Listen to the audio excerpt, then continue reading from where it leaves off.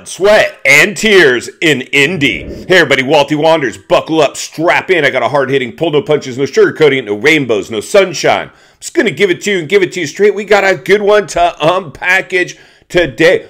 Blood, sweat, and even a few tears in Indy. A barn burner finally took midway through the season, but we finally got the race we've been all waiting for. Drama unfolds, storylines develop, it all played out in Indy. So we'll go ahead and just unpackage a little bit of what happened and hopefully do some more coverage throughout the week. But before we get started, let me politely ask you to, if you're new, please give the video a like, subscribe to the channel, and leave a comment below. We would absolutely love to have you. Moto Iron will continue to sharpen Moto Iron as we blow the lid off the moto industry. One story, one race at a time. But the realities are, friends, we got to start off with, who won the race. Kickstart Kenny pulls it off. And listen, even me, probably one of his biggest critics, even possibly the guy that coined him, Kickstart Kenny, very early on. I thought that was a killer win for Kickstart. I was halfway cheering for Barsha to go run him down and take it from him, but the other half of me was like, no, I got to see this guy win. He's been through a lot. He deserves it, and I think where it really, like after the race, when he fell down on his bike and was clearly extra pumped, like we learned, or like we know, he hasn't won for about a year ago at A1 on his HRC Honda that kicked him to the curb. He has not won a race. I did not know if we would see Kenny win another race. I knew this was big. I knew this is huge. This was massive. To see the emotions was very nice, and to see the way he handled it on the podium, holding up that kickstart. He played it for everything it was worth, saying, dude, this is punk rock. I got my kickstart right here, and we did it. Chances are next year we'll probably see that bike with an electric start. We'll see. I'm not sure what Kenny's plans are for next year. I don't know if he's back with the team, but this is very, very big. We could see Kenny, if he gets a start, but I believe there was a lot of variables that played into Kenny's hand. This might be his only win this season, but hats off to the guy, regardless if he wins again or not. That was very, very cool to see. And I have to say, Barsha, hats off to you too. You looked great all night. I thought this was possibly your night, but in a way it kind of was, because I mean, you were right there. That second almost felt like a win. You gave the fans what we wanted to see, which is, unlike the 250 race, somebody's getting out front and checking out. A race. It was a race, a dogfight, a showdown at the OK Corral, the whole race. And I loved Barsha's, I loved seeing him congratulate Kenny. I liked seeing everybody congratulate Kenny after a race. All the riders came and gave the dude a hug. I think that was super cool, but I thought it was hilarious when Barsha on the podium, and they asked him about his battle with Kickstart. He's like, yeah, dude. He's like, I almost told my guys to go pull the battery out of my bike so I could bring it up here on the podium and show it off too. I thought that was just very cool, quick thinking on how to be quick on your feet and be able to offer something other than the standard. I want to thank Red Bull, KTM, and my sponsors, and Bell helmets, and this and that. I love when we see real dudes giving real talk. That was just totally awesome. Now, moving on down, Cooper Webb. I thought he did a great job.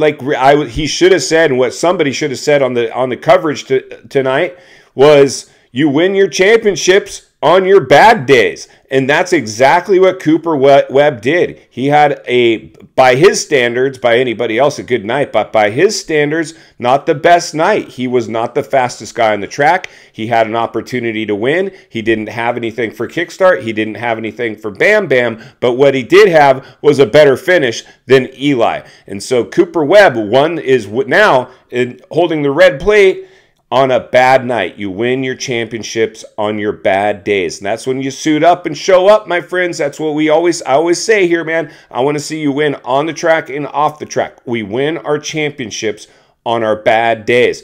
We're all going to have bad days. It's all about don't let your highs get too high and your lows get too low. Just sometimes you just got to bring it on in to the finish line and do the best you can. So that clearly paid off. Very strategic play for Cooper Webb. I think we've got a barn burner on our hands now. 4 winners already this series. It's going to be good. I reported, I believe this season will be historic on many, many levels, on and off the track. We got some stuff. Contract year for a bunch of riders. Anderson, Cooper Webb, Sexton, a bunch of guys. Now, Eli, we got to touch on Eli real quick.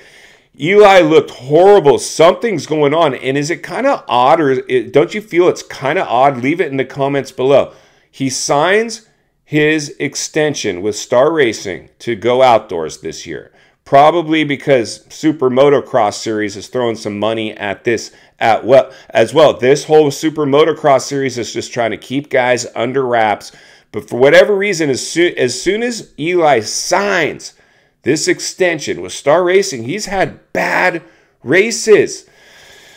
And I kind of thought, like, he looked off all day, but you can't really put too much weight on that because he's done that before and came out and won the main. I thought there was a good chance we'd see that again. He got passed by Christian Craig at the end of the race and just dropped anchor. He looked off. The jury's a little out. Now, he could bounce back next weekend, but something's clearly off with Eli. But I'm kind of pumped about this. I was actually super pumped to see Eli have a bad race because I didn't want to see a runaway championship. I wanted to see this thing come down to the end, and it's shaping up. And speaking of that, my goodness, Honda, Sexton, it's over. It is over for you guys. You can still come back and win this championship, but something's going on over at Honda, and I don't know if it's Sexton. I don't know if it's the bike, but Colt Nichols, he ain't out there anymore. Something's up. Just something's up over at Honda. And like we all know, the 250 seems to be fine. Those Lawrence brothers, they're the future of Honda. They've got all their eggs in the Lawrence, and they've rolled the dice before. They've spent more money than anybody out there to get a championship. They've yet to do it in the premier class in many, many years.